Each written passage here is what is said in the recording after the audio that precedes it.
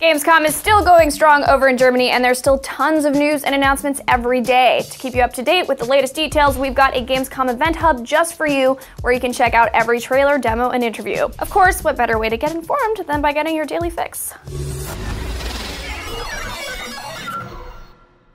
If you think a lot of games were unveiled at Gamescom, you ain't seen nothing yet. Sony plans to announce new titles during its PlayStation press conference at the Tokyo Game Show. Sony boss Shuhei Yoshida told Famitsu that they couldn't even fit all their game announcements into their Gamescom conference, and that the announcements cut will be shown during its TGS keynote, with a focus on PS4-related game announcements.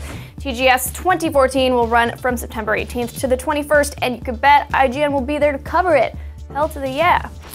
You might have noticed that the Xbox Kinect had a pretty thin showing at Microsoft's press conference. Well, company VP Phil Harrison says we shouldn't be worried, saying that the games shown off at the conference were the games we wanted to highlight in our briefing. The games that we focused on in our briefing were the blockbusters and exclusives for this holiday 2014.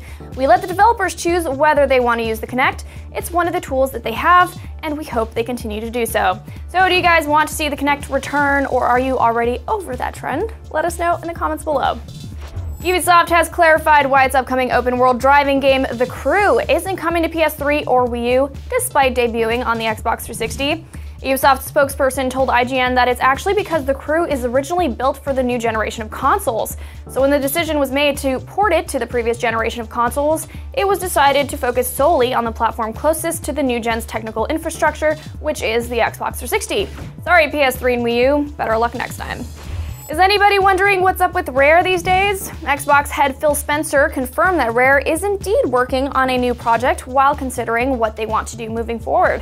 Spencer said that they've got some new ideas, they're excited about them, and I think Rare should, can, and will be an important part of our game future.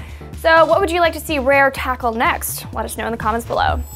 Hideo Kojima himself announced that both Metal Gear Solid 5 The Phantom Pain and Metal Gear Solid 5 Ground Zeroes are coming to PC via Steam.